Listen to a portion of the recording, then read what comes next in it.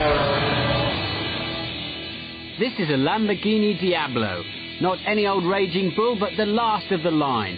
A range-topping 211-mile-an-hour GT version that was quickly slipped out of the factory before those sensible Germans from Audi took over the company. Under the not-so-subtle body kit, the GT is actually lighter than the standard Diablo and more powerful. Out onto the track then in the fearsome Diablo GT. Surely a car more designed for the road than the racetrack. First impressions are that it turns in extremely well. The nose of the car is such a big machine. It points in handily at the apex. I want to try and heel and toe, but the throttle and brake pedal are too far apart and I can't really get a nice slick shift. I can blip it on the way down, but not with my foot on the brake at the same time. See if I can get used to that.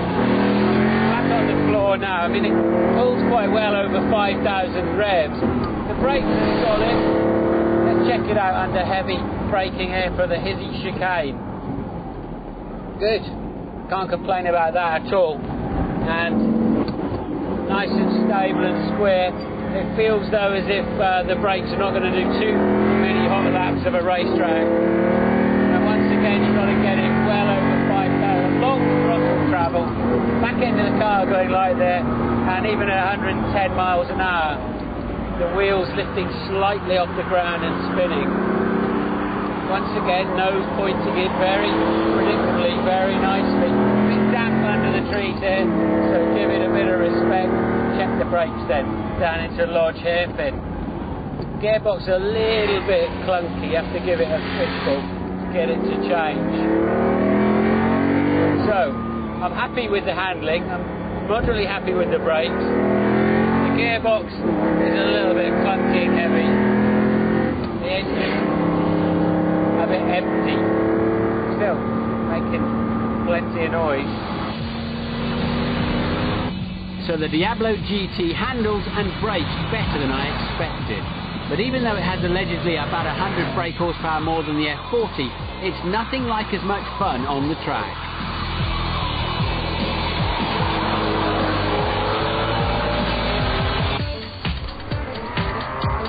Perhaps it'll be a different story out on the road. Remember, I want to test whether these supercars can cope with the sort of mundane chores that we all have to do every day. Like popping down the supermarket, for instance, for the weekly shop. Including, of course, finding a parking space. As ever, one spot left, and it's absolutely tiny. Let's see if we can get this baby in there. I'm going to have to open the door and have a look. And I'm going to have to take my seatbelts off so that I can get out and have a look. That is seriously tight. Problem is, now the mirror's up in the air. The rear view camera helps a little, but it's strange. It doesn't give you a feeling of distance and it reverses the image. That'll do. Luckily the door goes up rather than out, otherwise I'd have no chance. Let's hope the shopping's a bit less stressy.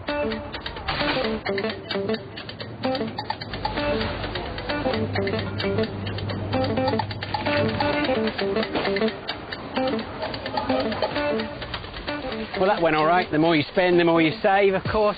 Let's see how we can get it in. This, well, it's quite a big car, actually. Let's take a look under the front first. And it's full of a vent for some kind of cooling. We'll get some red wine in there, though. A bit of room temperature when it gets back. Extra virgin olive oil. What else can we get in? Spaghetti might just fit on that ledge, but it might block the fan. Anyway, we'll give it a try like that. Right, now surely they left some space at the back, as there's none at the front. But they haven't. It's full of 6-litre V12 and a big exhaust system. At least I can warm the bread up on the way home, so we'll swap that in there. But the rest of it is going to have to come inside with me. Now I don't look so cool with my shopping in the car with me. The eggs can go in the glove box, and the toilet rolls in the passenger seat in case we get any nervous passengers. So, when it comes to real-world practicality, the Diablo GT is right up there with the Ferrari F40. It's a nightmare. Parking takes forever and there's no space to put anything. Plus, with all of those scoops, vents and wings, it's difficult not to feel very conspicuous when you're driving it.